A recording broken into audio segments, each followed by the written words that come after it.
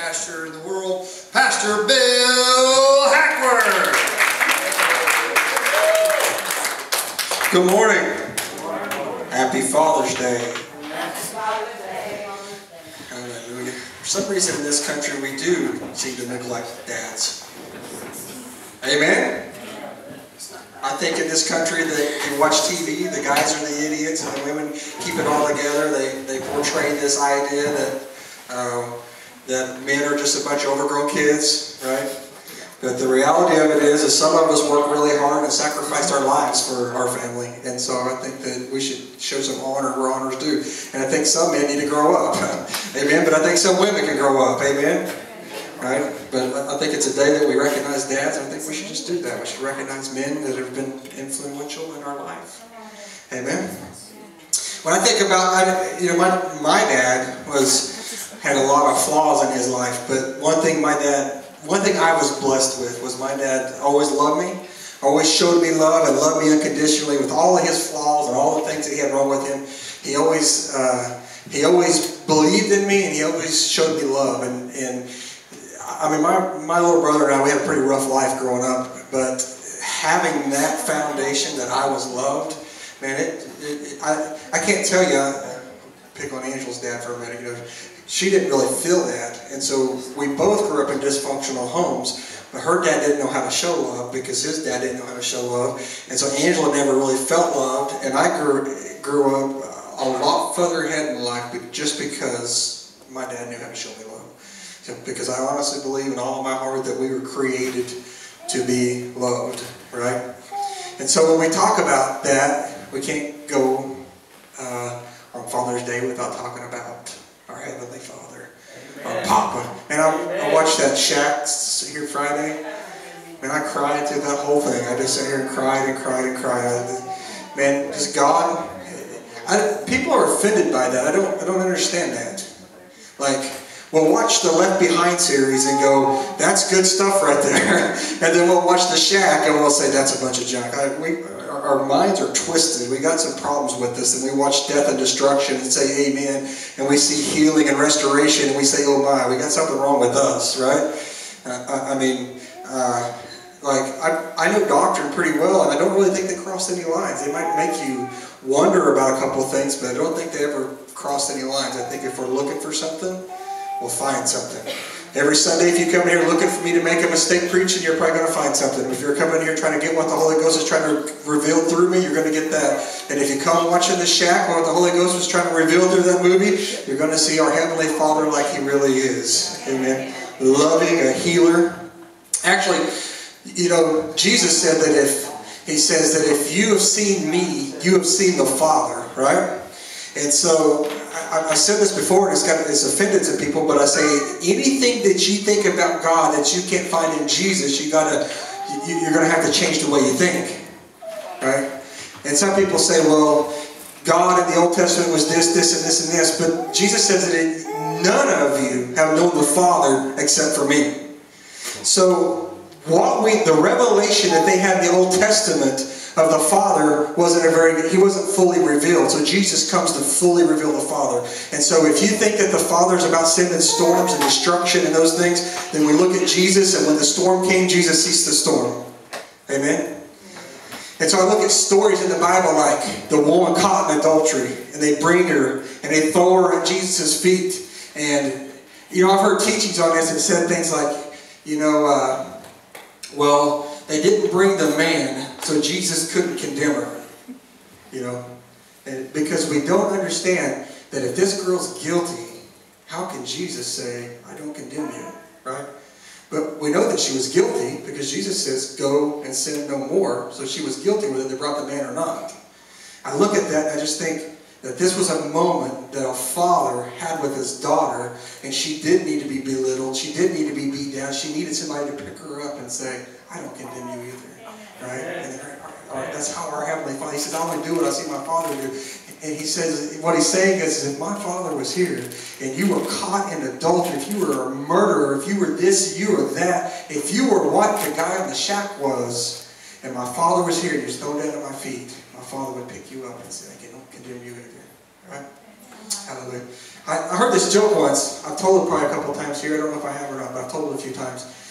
And this girl, she ended up going to, she's like living this rough life, pretty rough life, and she was partying and all these things, and she decided that it was time that she got her life together. So she showed up in church that Sunday. She decided she was going to start going to church, and she showed up in the booty shorts, you know, and the half crop top shirt, right? And at the end of the service, the pastor says to her, he says, hey, next week if you come back, you need to pray to God about what you should wear to church. So next week she shows back up, the booty shorts, but now she's got the fishnet deal on, the boots up to here, you know, and the pastor's sitting there furious as he's preaching. And as soon as he gets there, he goes straight to her and he says, I thought I told you to pray to God about what to wear to church. And she's like, I did. And he says, well, what did he tell you? He says, I don't know. I've never been to that church before. Right? Because if we want to exclude people out of church that God wants to include, God ain't showing up there. Right? There's a reason God shows up here. Because we let all you heathens go here. Amen? That's why the devil don't like us. I've been saying that a lot, but he really don't like us. Why? Because we let all you heathens come here and tell you that you're holy and you're righteous. Amen? Amen? You guys got to get pumped up today. It's Father's Day. You got to help this father preach. My kids have been keeping me up late every night. Amen? Glory. It's awesome to have both my sons home today. Friday night they came, or Thursday night they came over, Connor and Sydney, and it's the first time in months that we've had the whole family at the house together. So it was amazing. So here we go. I'm going to preach to you today about a woman at a well. And I'm going to start in John 4. I'm going to go from the New International Version, and we're just going to roll this thing out. Some of you people that get excited today. I want you to jump up and high-five somebody right beside you right now. Come on, Jimmy. Good jumping up. You pull your back out.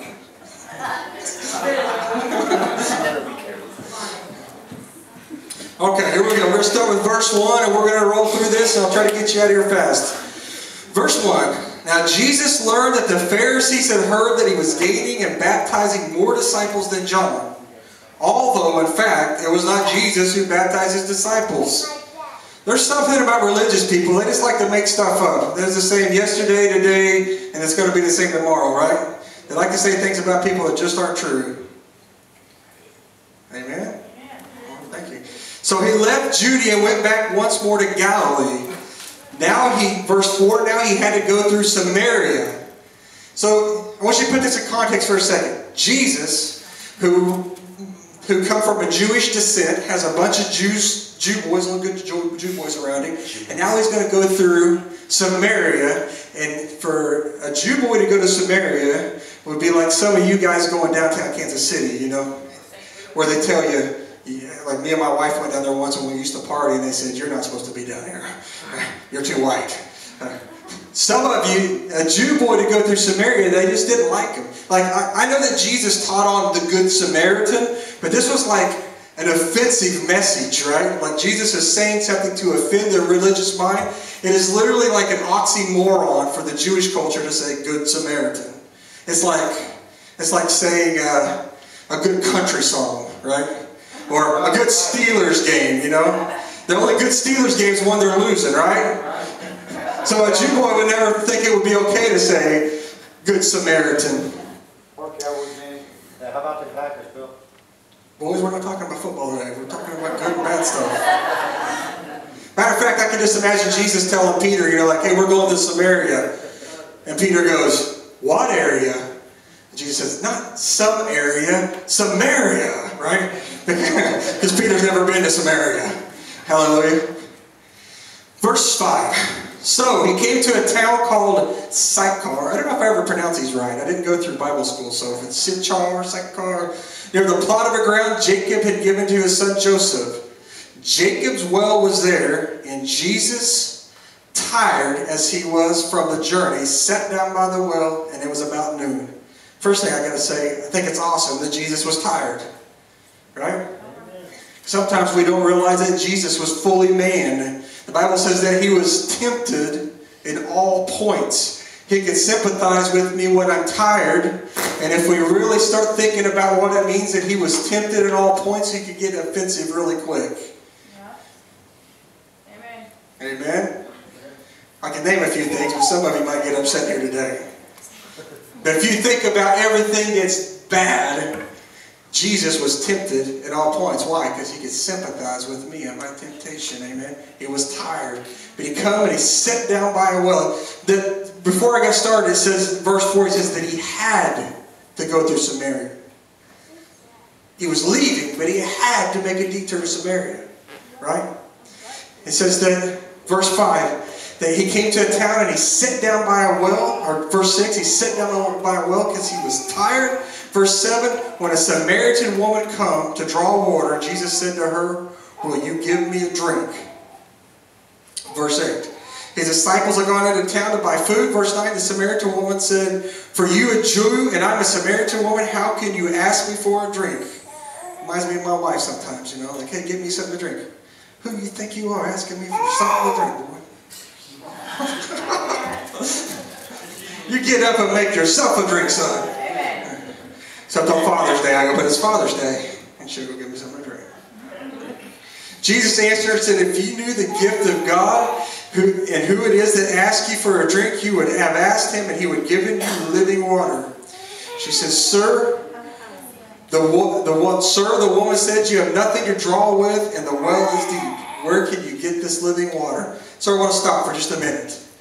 So Jesus comes along. He has to go to Samaria. He has to make a detour because he's got a divine appointment with a woman, a Samaritan woman. For the religious mind at this time, a Samaritan woman would be like a Muslim woman in our day and age, the way we think about Muslims today. Jesus had a divine appointment, and he comes and he sits down at a well and he begins to talk to her about, I have living water, right? And her response to him is that you don't have a bucket. And I got to thinking about this. How many times is Jesus trying to give us living water? I mean, this is what religion has done to us. Jesus has come to give us life and life more abundantly. He says, if you drink from this water, from your belly will flow living waters. And so many times we're so distracted with other things that don't really matter that we never take a drink of the water Jesus has. And we're focused on the bucket. We're focused on getting a bigger bucket, a better bucket. If I can have a nicer car, if I can have a bigger house, if I can have a bigger paycheck, if I can have more. If I can only have more, I'll find that living water flowing inside of me. If I can only get more, if I can have a different wife. All you guys will be looking at me like you're confused at what I'm talking about. If I can have a different husband, if I can have this, I need a bigger bucket. I need this, I need that. And the guy that comes to bring life, to bring water, is standing there. And sometimes, I think sometimes we think that, yeah, but I received Jesus, so I've taken a drink of that water. But I think that this is every day I have to say I want a drink of that water, because I can take a drink of that water today on Sunday and tomorrow wake up being focused on the bucket. Are you with me?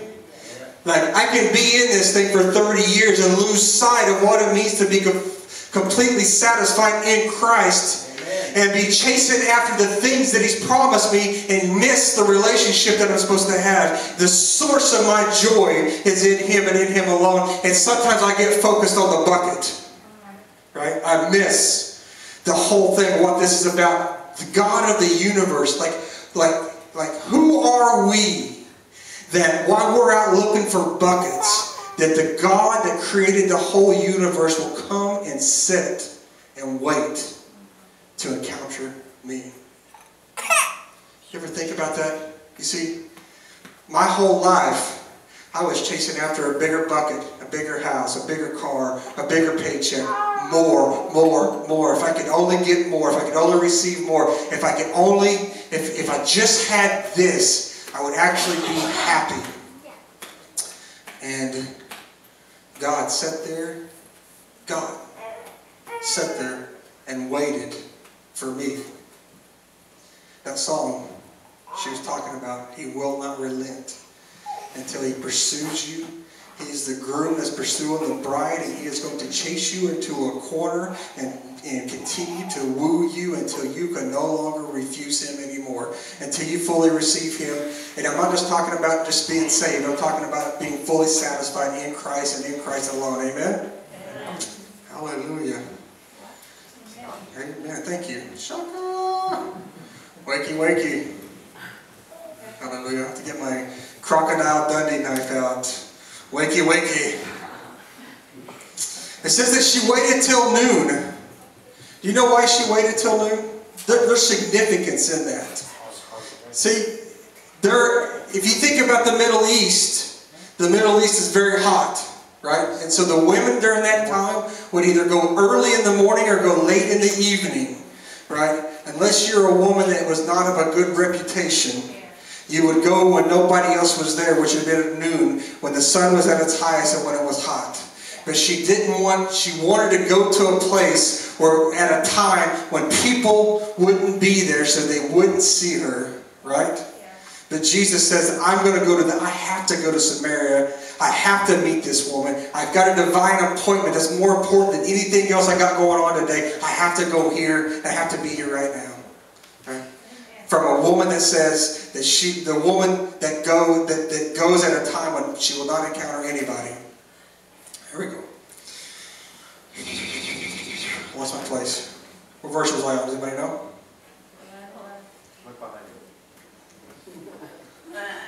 Did I read verse 12? No? Okay, verse 12. Are you greater? So let me read verse 11. Sir, the woman said, you have nothing to draw with and a well is deep. Where can you get this living water? Verse 12. Are you greater? This is what she asked Jesus. Are you greater than our father Jacob, who gave us the well and drank from it himself, as did also his sons and his livestock?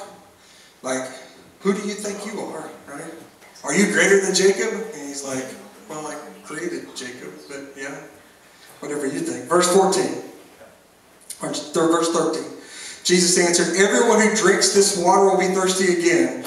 But whoever drinks the water I will give them will never thirst. Indeed, the water I will give them will become in them a spring of water welling up to eternal life. The woman said to him, Sir, give me this water so that I won't get thirsty and have to keep coming here to draw. And he told her, verse 16, go call your husband and come back. She says, I have no husband. Jesus says, you are right when you say you have no husband. Verse 18, the fact is that you have had five husbands, and the man you have now is not your husband. What you have just said is quite true.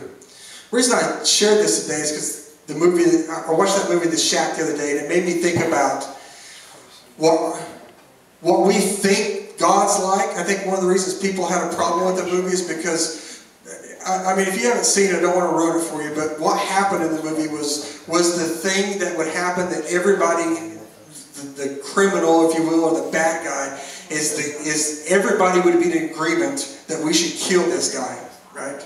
Everybody, I think if it happened to your kid, you would be in full agreement we should hunt this guy down. But when he goes and meets with wisdom, wisdom shows like, hey, this guy is only reacting out of what he grew up with, right? And so I began to think about, Jesus, God is not the one, like we try to wrap our mind around, how can he forgive everything? How can he have grace for the whole world? I think that we don't even fully wrap our mind around this, is that Jesus has, the work of the cross has, like every human is forgiven. Like there is not one person going to go to hell for sin. No, not one person on the face of this, or some of you are going to freak out right now because all you see happening in hell is about sin and about not sin. Right? Either Jesus was the one sacrifice for sin forever, or he was the one sacrifice for partial sin for part-time. Jesus was the one sacrifice for sin forever. An unbeliever is forgiven. You just don't know it yet. So why are you saying this, Pastor? Why? How can God do that? That's scandalous. Some of you right now are looking at me going, unbelievers are forgiven of sin? Some of you are like, you say, well, what sends us to hell? What sends you to hell? Rejecting the one sacrifice for sin forever. Amen. You know, C.S. Lewis said one time, he says, forgiven people, how do you say it? There will be forgiven people in hell. Amen. Right? So what's the whole purpose of this whole thing? If everybody's forgiven, I want to say this real quick. I'm going to make this disclaimer before I get going, because sometimes I get going and you're going to go say that I said things that I didn't say. I'm not saying I believe everybody's going to heaven. Okay? But I am saying that I believe everybody's forgiven. And I don't believe from the beginning of time sin had anything to do with you going to hell. I think from the beginning of time it was always about you rejecting or receiving God. And even in the Old Testament, the problem that Jesus had with the Pharisees and the Sadducees is because they thought that they were living for God, but the reality of it was they were living. He called them. He says, your father is the devil. This is what he tells the guys that are been studied to be teachers of the law from the time they were born. He tells them their father is of the devil. Right? This is what his problem was, because they didn't understand what this was about. And so Jesus confronts this woman, and he comes up to her and he says, go get your husband. And she says, I don't have a husband. And he says, you're right, you had 5 husbands, but the one you're with now is not your husband. Is he doing it because he's trying to make her feel get bad or convict her? No, he's trying to get right to the heart of the matter, right? Like, let's talk about the bucket. She was saying, you don't have a bucket. He says, I'm going to give you living water. She says, you don't have a bucket. Why is she going after all these men? Because she's been looking for buckets in the wrong places, right? What's that old song? Looking for love in all the wrong places. Right? She's married 5 times. Where does love come from? From God. He's trying to tell her, I'm here to heal what's inside of you. The water that I'm going to give you is going to satisfy you. Right? What I loved about the movie is that we would see the people that they showed there, and most of us would say they deserve hell. And God looks, and I absolutely agree with the movie. Maybe that's what offends people, but God looks at them and he says, no, I know what's going on inside of them. I know what happened to them. It's easy for me to judge you. It's easy for me to see Kenny fall off in sin and say, you better straighten up, you better act better. But I haven't seen all the way the depths of what Kenny's been through in his life. But my Heavenly Father says that there's nothing hidden from his sight. He sees everything, and he understands why we respond and why we react this way. And so what did he do? The very barrier that we thought that was holding us back from God was sin. He wiped the whole thing away, and he says, now there's nothing left. There's no longer a barrier that holds you back from me. Right? Now we can get on to the real thing that I wanted to do. Let's have a relationship. And when I have a relationship with you, you can throw all your buckets away. Right? Like it's like this. She was going to a well to get water, right? But a well actually came to her to give her the water that she really needed, right? But let's go 1 chapter over. You guys know the story about the guy that was at the pool of Bethesda. Did I say that right? It's close. The guy's there, and Jesus goes up to him, and he says that nobody will put me in the water. Like he says, when the angel comes, it stirs the water, and if you're the first person in, you get healed. Right? It's kind of like religion, right? If you're the first one, you get the golden ticket. Amen? Right? If you're the first person in, you get healed. So what happens is the living water, he can't get to the water, so the living water comes to him. Amen? Like she's at a well, hiding, trying to get water that's never going to satisfy her. And Jesus, who would never hide from her, if she had 100 husbands, if she ran a brothel, if she had murdered half the guys that she had been with, he would still be there that day, saying to her that I am the well. I am the well. You don't need a bucket. You just need a drink. Right? Sometimes we get so, last week I talked about social media, we get so fixated on social media, we get so fixated on things that don't matter because we're not drinking from the right well. We're so distracted and we're so caught off over here and caught off over there, and this is important and that's important. And what I say last week, and the enemy comes and he snatches away things that really make a difference, that really mean something. Amen. Shaka. Hallelujah. Come on, Papa. So what does Jesus do? She wants to have all, she continues. She continues. Can you go to the next verse? She continues. The second that he gets to the heart of it, so she's already avoiding the discussion. So Jesus, this is what he does with us sometimes. He goes right to the heart of the issue and says, where's your husband at? Right? And she says, I don't have a husband. He says, right. We go back one verse. So what does she do? She gets religious with him. Sir, the woman said, I can see that you are a prophet. Right? So sometimes when the preacher's preaching and starts getting to the core of the reality, we want to start having discussions about things about the Bible because we don't really want to get to the core of what's going on in our hearts. Right? Go on. Verse 20. Our ancestors worshipped on this mountain, but you Jews claim that the place where we must worship is in Jerusalem. Woman. Can I share something with you? This is the longest discussion between a person and Jesus recorded in the Bible. And we don't even know her name. We know her as the woman at the well. The writers, the Holy Ghost, thought that this story was important enough. The longest discussion Jesus had with a person that was recorded, they thought it was important enough to put in the Bible, but they didn't think it was important enough to give you the woman's name. Do you know what I think they did that for? Because the Bible says that we're the bride of Christ. I think most of us can probably relate with this woman.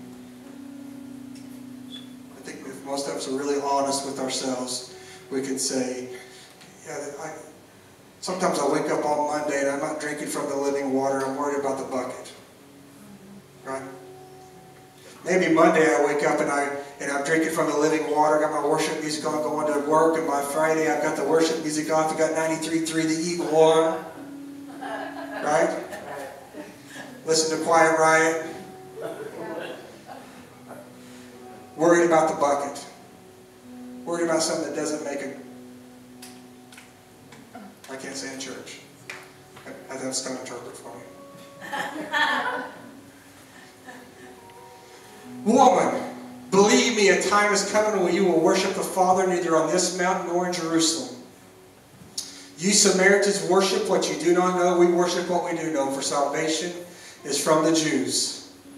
Yet a time is coming, and has now come, when the true worshipers will worship the Father in the Spirit and in truth. Can I say something about that? You know, when Jesus came, it says that the law came through Moses, but grace and truth come through Jesus Christ. For some reason, if you start talking about grace, that grace came through Jesus, people are going to be quick to remind you it wasn't just grace, it's grace and truth. And what they're really saying is this, is Jesus came with grace, but the truth of it is, if you don't straighten out, that grace is going to run out.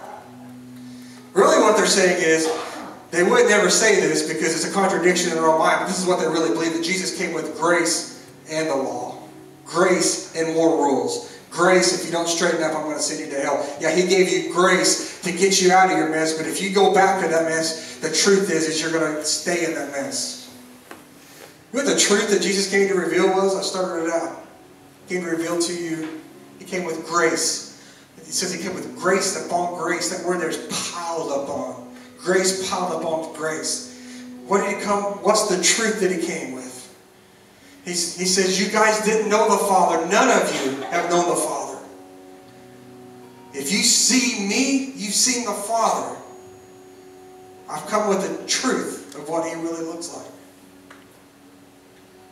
I heard Bill Johnson say once, Jesus is perfect theology. You know what theology? I know everybody says, I don't need theology, I got Jesus. Theology is a study of God. Atheists have a theology. They've studied God and don't believe in Him. Jesus is perfect theology. Jesus is the perfect study of God. So what does the Father look like? Well, what does Jesus look like? How did He handle sinners? He loved them. How did He deal with sickness? Did He say, I'm going to give you cancer until you get your act straight. I'm going to give you cancer because you're not paying your tithe. Everywhere Jesus went, He healed them. And how did He deal with storms? He ceased storms. He this stuff, God sent a storm to bring them to repentance. I look at Jesus and say, this can't be it. That's not my Father. So the truth. We worship Him in spirit. Why? Because by spirit, He said there's a time coming when we worship Him in spirit, when my spirit and His spirit become one, and in truth. The truth of what? Of who He really is. Of who my Father really is. For they're the kind of worshipers the Father seeks.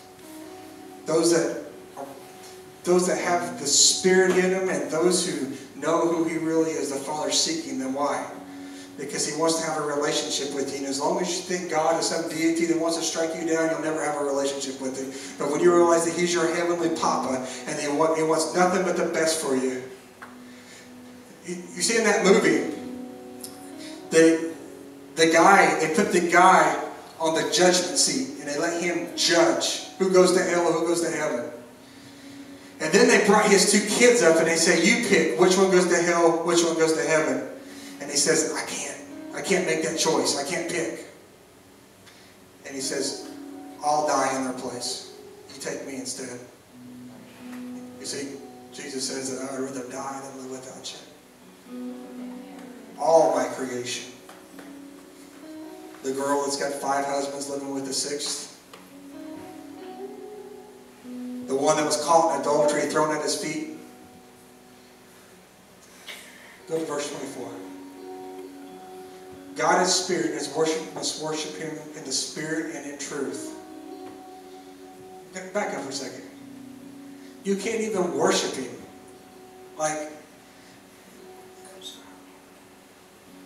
You can't worship God if you think God is a deity that's trying to, we used to talk about this a lot, the flowers, like, He loves me, He don't love me. This is how we think God is with us. I'm going to heaven, I'm going to hell. I'm going to heaven, I'm going to hell. How do you worship that? How do you worship that from your heart? You know what I mean? When I come into worship, I don't worship to get, it does something for me, but when I think about the goodness of God, worship just bubbles up out of me. Right? When I know the truth of who He is and what He's done for me, what He continues to do for me, what He's done in my family's life, what He's done in my mom and dad's life, what He's done in people's life in here, and I think about how good it's like He's better than I can wrap my mind around, and worship just comes out. I just can't help it. I'll be standing in the line at Walmart and be just going, thank you, Jesus, and the lady in front of me looks at me like there's something wrong with me. And there is something wrong with me, but it's none of her business. She turned back around. You see, I remember as a kid, I went to some pretty legalistic churches growing up. I remember as a kid that praise and worship was demanded out of you. You better worship God. You want to beat the devil? Praise God. But I had to get right with Him before I could even praise Him, right? Okay, let's go to verse 25. The woman said, I know that the Messiah, called Christ, is coming. When He comes, He will explain everything to us. Then Jesus declared, can you imagine He's having this conversation with her? He's like she's experiencing something, and He's like, I am the one. I am He that you're talking about. He didn't come like they thought He was going to come. They thought He was going to ride into Jerusalem on a white horse, overthrow the Roman Empire, and set up the Israelites as a new, that they were going to take back over Israel, and they were going to have Him as their king, and they were going to have the rule of David again. They were seeing everything in the natural. But instead, He rode into Jerusalem on a donkey. He died a sinner's death. And He restored the kingdom of God on the earth. Verse 27. Just then His disciples returned and were surprised to find Him talking with a woman. But no one asked, what do you want, or why are you talking with her? Verse 28. Then, leaving her water jar, this is where I wanted to get to. Because she had a water jar. She's worried about Jesus' bucket. We sometimes worried about our buckets. We're worried about things that don't matter. After she encounters Jesus, and after she takes a drink of living water, She puts down the thing that doesn't matter. She went back to town and said to the people, verse 29, "Come, see a man who told me everything I ever did. Could this be the Messiah?" And verse 30. They came out of the town and made their way toward him. What I love about this is she came to a well, she met a well, and then she became a well. The Bible says that the men, and I believe it was John 1, that the light came into the world, and when men seen the light, they became enlightened. Right? When she drank from that water, she went back in town. This is the lady that avoided everybody because they gossiped about her and they talked about her. And she was the loose one. She was the one with all the husbands and living out of wedlock right now. She is that one. But when she goes back into town, something had changed about her. That when she began to talk about this Messiah, something splashed up on them. And it goes on to say they followed her back out to talk to Jesus. Hallelujah. Scott was talking about this morning, about if we really know the love of the Father and what He's done for us and what He's going to do through us, that we can't help but just be servants of others, to love others, to hold them up above ourselves. And that really, real joy, truly, real joy comes from that and that alone. Hallelujah. I'm thankful for my Heavenly Father. I'm thankful that He's good. He's better than we think. Amen. Can we get the dads to stand up in here today and recognize them and come up here? We just have a few. I know we don't have all our kiddos here today, so.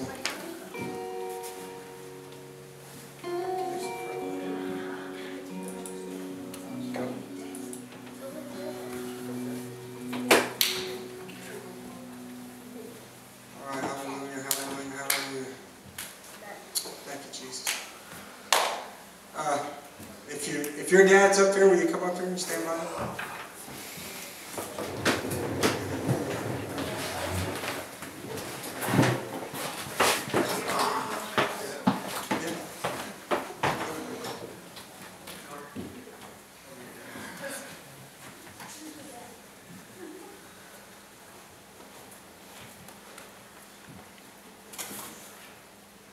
All right. Hallelujah, hallelujah, hallelujah. Thank you, Father. If you are a single mom in here, I want you to come up here too. Laura? What? Come on, Laura. Single mamas, if you'll come up here. Come on, if you've had to fill the role of both parents, come up here. Hallelujah. Go stand by your mama. Stand by your mama. Thank you, Jesus. If you guys would you guys come up here and just pray for all the... Are you a single mama? Yes. Come up here. Told you I would call you out today, but I lied to you. Thank you, Father. Kick us on some music. Thank you, sir. You just come up here, and even if you I don't care, just get with somebody, pray with them, tell them that you appreciate them, speak words of life into them, encourage them. I just want to say I'm thankful for the men. I remember when we started this church 7.5 years ago, that there was 2 men in the church, and then shortly after that, Kenny came. We had 3 men, and for a long time, we had about 15 women and 3 men in the church. And I've always felt like that, it starts that God's made men the head of the household, and when we can lead and worshiping God, our kids will look at us as they grow up and they'll know who. So if you guys would pray with the men, pray with your dads, speak to your dads, hug your dads, love your dads, whatever it is you feel led to do.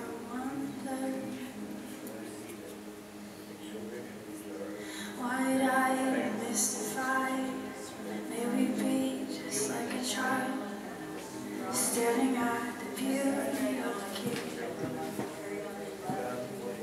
May we never lose our wonder,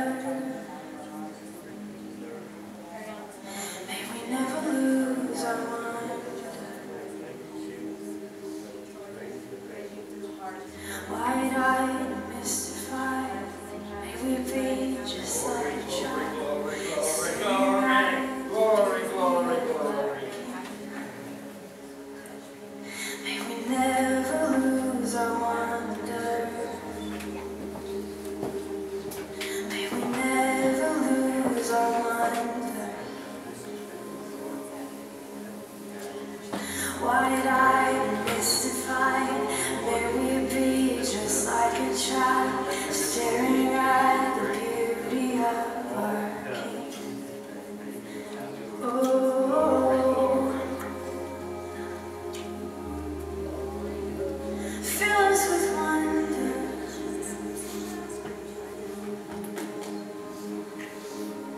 May we never lose our wonder.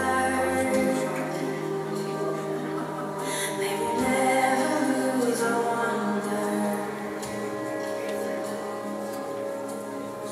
Wide-eyed and mystified, may we be just like a child, staring at the beauty of our King. 'Cause you're beautiful in all your ways, King of kings. You are beautiful in all your ways.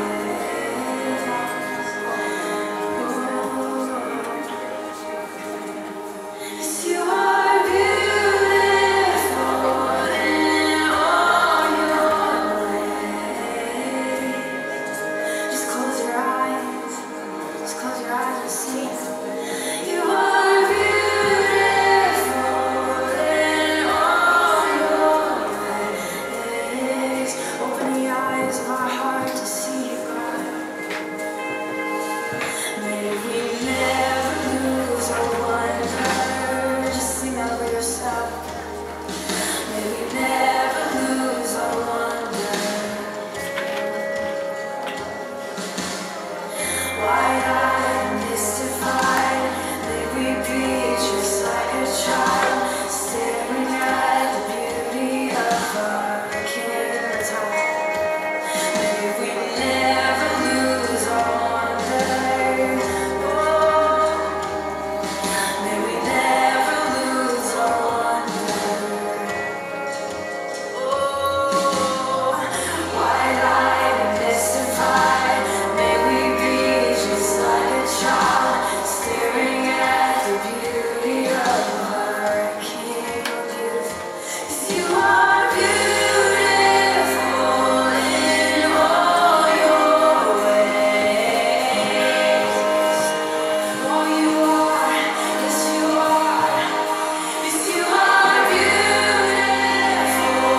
in all your ways. We keep our hearts to sing. Oh, yes you are beautiful in all your ways. Oh, yes you are. Hallelujah. I'm going to pray and dismiss you guys. 12:32. Second offering today. All right, here we go. We're just going to pray and dismiss. If you guys would stand up. Father, we thank you that we're the head and we're not the tail, Father, that the Spirit that raised Jesus from the dead, resurrection power is living in us, Father, that you will not hold anything back at you. If you've given your Son, you will give us all things freely. Hallelujah. When we go into this next week, we are more than conquerors. When we have the Spirit that raised Jesus from the dead, resurrection power, nothing's going to hold us back. Anything that you're facing this week, you speak to that now because it's going to go. Hallelujah. In Jesus' name I pray. Happy Father's Day to you guys. We love you guys.